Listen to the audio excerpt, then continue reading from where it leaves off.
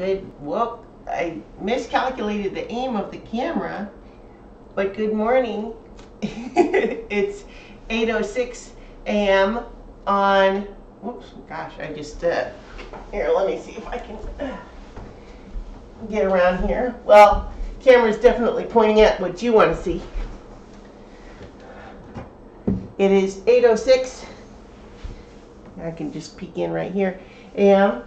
on Wednesday, January 29th, 2020, and I'm Christiana Ellis, and this is my new puppy, Rocket. This is 5 more minutes. Look, look, look, look, puppy. All right, let's see if I can lean in. So, yesterday there was a little bit of a exciting roller coaster where there was apparently miscommunication where the breeder thought I was coming today instead of yesterday, and I obviously thought I was going yesterday, so there was briefly a period where I thought that I was going to have to stay in town out there another day and wait until today to bring him home. But it worked out because the breeder was very understanding and accommodating, and ta-da! So, what you chewing on? Don't chew on the mat. You've got lots of other toys in there. There you go, that's better.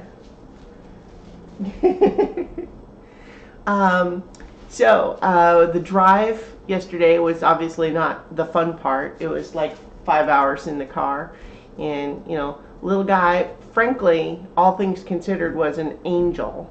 Didn't make a lot of noise, but did have a tummy ache, and did barf up a little bit in the car, you know, in the crate, which, you know, obviously that's no fun. But it's fine, because we made it here just fine. I'm a little loopy right now because, as part of the housebreaking process, set alarms to wake up every 2 hours last night to you know, take a little guy outside so that we don't have an accident.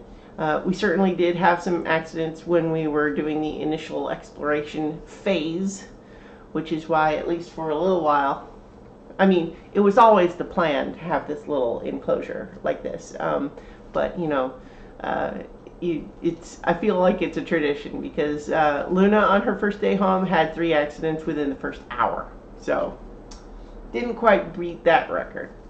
But you know, definitely we're gonna be working on that.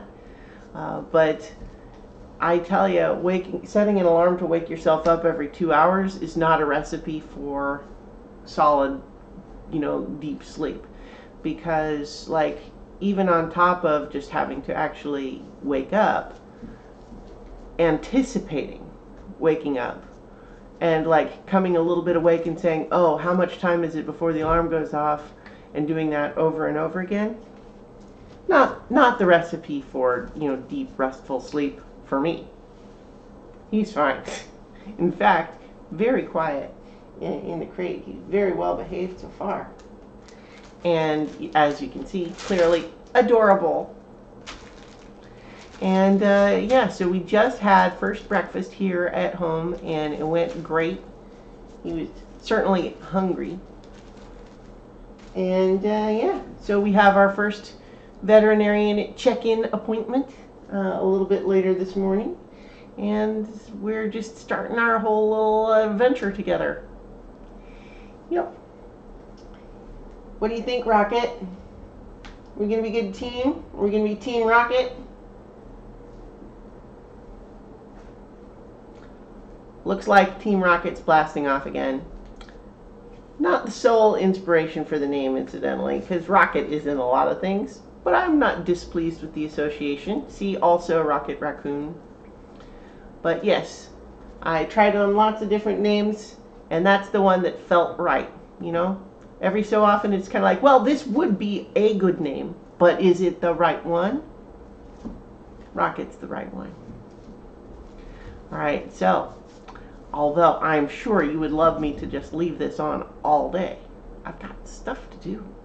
So I'm going to say goodbye for now, and I'll talk to you tomorrow for 5 more minutes.